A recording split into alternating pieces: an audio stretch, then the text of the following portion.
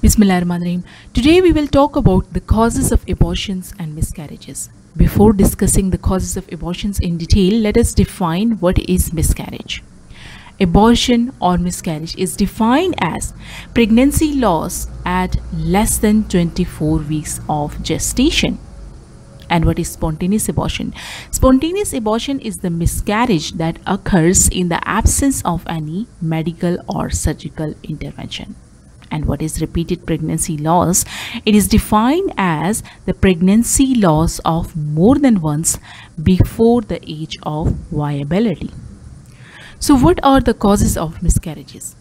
RCOG guideline about recurrent miscarriages tell us about 8 causes of recurrent miscarriages, and those include, first of all, epidemiological factors, secondly, antiphospholipid syndrome, third, genetic factors, fourth, anatomical factors, which include the uterine abnormalities, cervical weaknesses, etc. We have certain endocrine factors, the immune factors, infective agents, and inherited thrombophilic defects.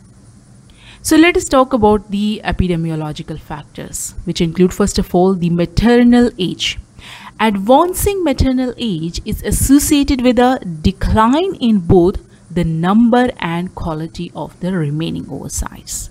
Okay, that's why there is increased risk of miscarriages with advancing maternal age. Secondly, the number of previous miscarriages. The risk of further miscarriage increase after each successive pregnancy loss, reaching approximately 40% after 3 consecutive pregnancy loss, and the prognosis worsens with increasing maternal age. Third is that of cigarette smoking. Maternal cigarette smoking and caffeine consumption have been associated with increased risk of spontaneous miscarriages in a dose-dependent manner. Fourth is that of alcohol consumption. Heavy alcohol consumption is toxic to the embryo and fetus. Even moderate consumption of 5 or more units per week may increase the risk of spontaneous miscarriages. Fifth is that of obesity. Recent retrospective studies have reported that obesity increases the risk of both sporadic and recurrent miscarriages. Now let us discuss the role of antiphospholipid syndrome in causing recurrent miscarriages. Antiphospholipid syndrome is the most important treatable cause of recurrent miscarriages. Antiphospholipid syndrome refers to the association between antiphospholipid antibodies, lupus anticoagulant, anticardiolipin antibodies, and anti-beta-2 glycoprotein 1 antibodies. And the adverse pregnancy outcome or vascular thrombosis is associated with antiphospholipid syndrome. And that adverse pregnancy outcome include, first of all, 3 or more consecutive miscarriages before 10 weeks of gestation, and 1 or more morphologically normal fetal loss after 10 weeks of gestation, and thirdly, 1 or more preterm births before 34 weeks of gestation owing to placental diseases. If you want to study the complete topic of APLS, antiphospholipid syndrome, go to the link in the I button in the top right corner of this video. Now let us discuss the genetic factors. In approximately 2 to 5% of the couples with recurrent miscarriages, one of the partners carries a balanced structural chromosomal anomaly, most commonly a balanced reciprocal or Robertsonian translocation, if the peripheral blood karyotype is performed. Now let us talk about the anatomical factors, which include the congenital uterine abnormalities and cervical weaknesses, etc. So when we talk about the congenital uterine malformations, we have different types of uterine malformations, and the exact contribution that these congenital uterine anomalies make to the recurrent miscarriages remain unclear, since the prevalence and reproductive implications of uterine anomalies in general populations are unknown.